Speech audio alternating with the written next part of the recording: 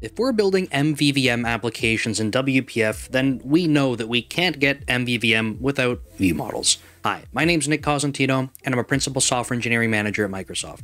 In one of my previous videos, which I'll link up here so you can go check that out first, we were making a splash screen, and on that splash screen we were supporting progress reporting. In that video though, I was illustrating how we can get progress reporting working, but we kind of took a shortcut and we put a lot of that code in the code behind of the splash screen itself. Now in this video, I want to transform that code, so we'll do a bit of refactoring, and we're going to convert that over to being a view model. So this will be much closer to MVVM, and that way our logic is not directly interacting with the UI controls, because that's a big no-no in WPF if you're trying to follow all the best practices. So if that sounds interesting, remember to subscribe to the channel and check out that pinned comment for my courses on DomeTrain. With that said, let's go check out our splash screen and start refactoring. So in the previous video, this is the very beautiful splash screen that we had. I won't spend much time looking at this so our eyes won't burn. But what we were looking at in the code behind here was this report method, and it took in a progress. So the splash screen interface itself is an iProgress, and that interface essentially is looking just like this single method here, and we're able to have a type parameter, which is what we define, so the progress object that we want to have. Now, we were required to have this dispatcher invoke because we were doing this from a background thread and then trying to set the properties on the controls directly. And this is a bit of a violation of MVVM because we're not really working with view models. The reporting was actually happening from the presenter that we made it and directly modifying the control, or the window in this case. But we can do better than that. We can use a view model and set up bindings such that we can have those properties directly update and interact in our user interface without us having to go touch the user interface directly. So let's go check out how we can set up a view model for that. What I wanted to do is think about these two things that we're setting here. So we have the progress bar that has a value, and then we had this text block, which is the message that we want to have. And those are two fields that come off of this progress info that we pass in. So what I went ahead and did was made a splash view model. It has iNotify property changed on it, so we'll explain that in just a moment. It has iProgress on it, which is what we were using up here, right? So it's going to be this method signature. We'll see that coming up in just a second. But then what I wanted to do is with iNotify property changed, we get this event here, which is property change, big surprise. And then we have to have two properties that map with these fields up here that support this property change type of interaction. So we essentially only notify the property change happening when the value is different. So that's down here, and basically Copilot's really good at this point now. It just knows how to implement it. So if I say, I don't even have to type anything, it just knows that we need it. So that came right off of Copilot. Caller member name, if you see up here on property change, caller member name just allows the compiler to infer the calling location, so we don't have to go do something like this and then say progress value.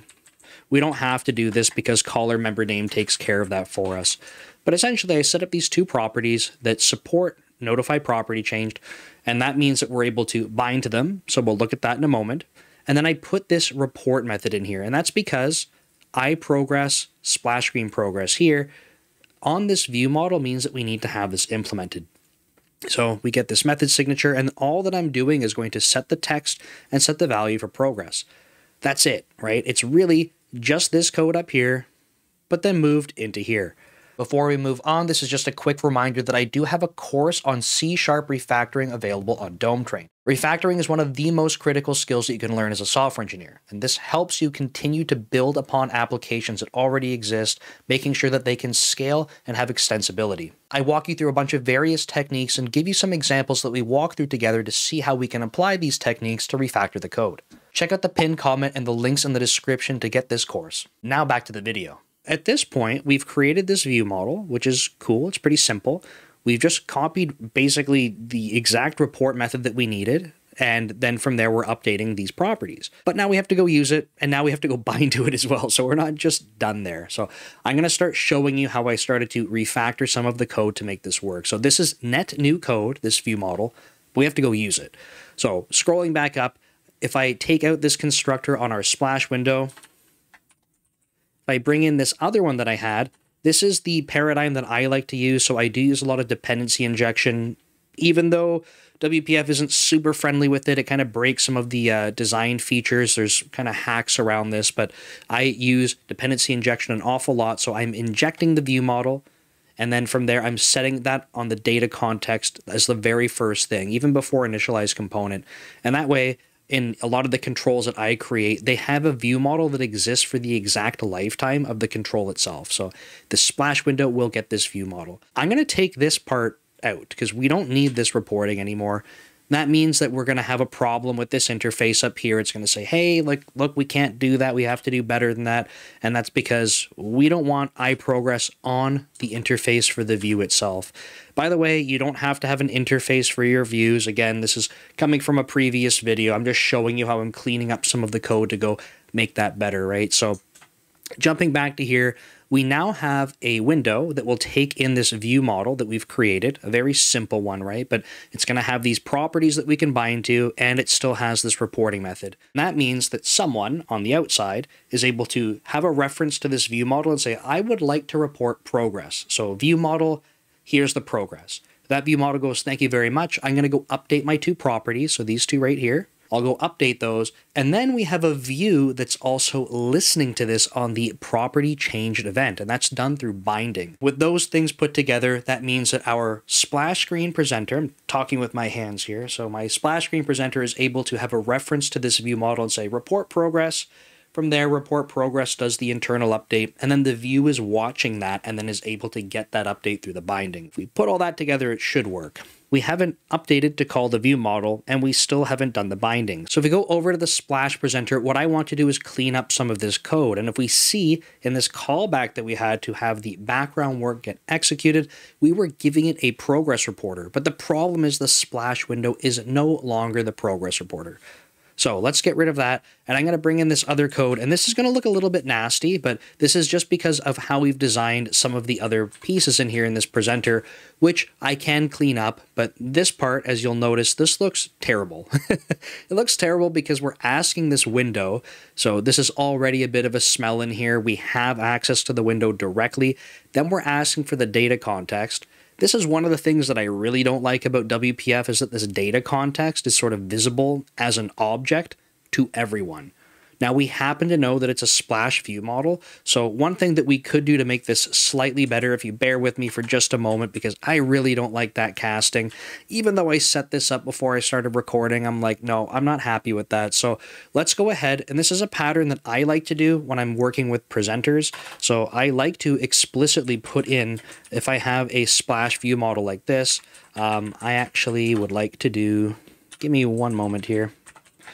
Let's change this around. So I'd like to have something like this, and then I can do, I might even put, I don't use this syntax a lot, but sometimes to make this a little bit more readable, just because the capital letter here and the lowercase one, this might be kind of nice. I like to expose out the view model like this, a strongly typed view model, because we're already exposing the context. It's literally the same information, but it personally kind of bothers me that we just have this object type. So if we go back to here, instead of doing this, now I can ask for the view model. And then we know if I hover over this with my cursor, we see splash view model as the type. That's exactly what we want to see here. So again, now that we have something that has progress reporting on it, we can go ahead and pass that into here, and this will now compile.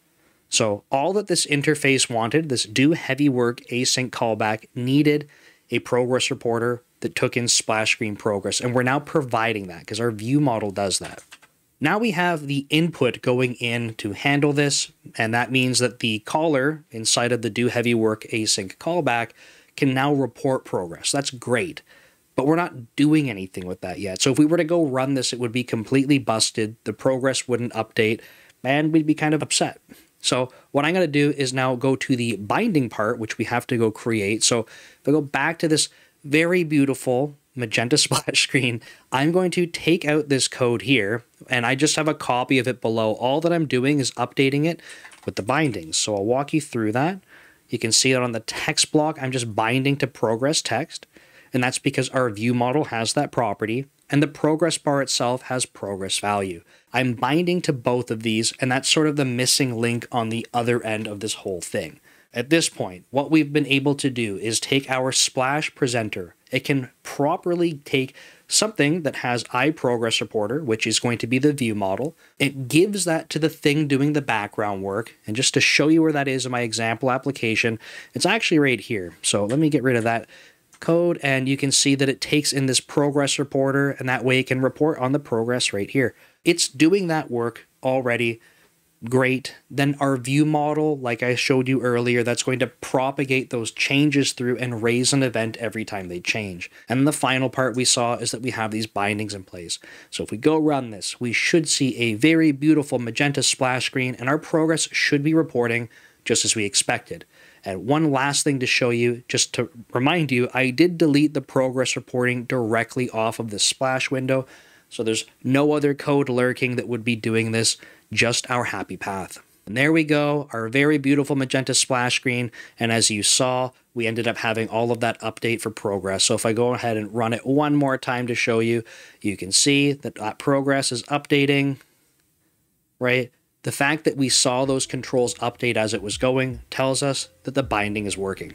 Now we've refactored this a little bit further. We've put a view model in place, which is great. We could see how the binding works, but there's still a couple of code smells with this Splash presenter. And I like walking through this whole example because we can see we can start with some working code and we can start refactoring it to have the patterns that we want to propagate further. So the thing that I don't like about this presenter still is that it has reference to this whole Splash window. Ideally, I would just like to have it work with the view model. So instead of Splash window, I really just want to have Splash view model. But where does that start to fall apart? If we have a quick scan, closing, so we don't have an event handler on there, that might be something we could do easily on the view model. But the other thing is that we have this show and close. So it seems to me like if we want to start replacing this whole view control in this presenter and just work with the view model, we probably have to come up with two workarounds for being able to show the window and close it. So if you're interested in seeing that, you can check out this video next. Thanks, and I'll see you next time.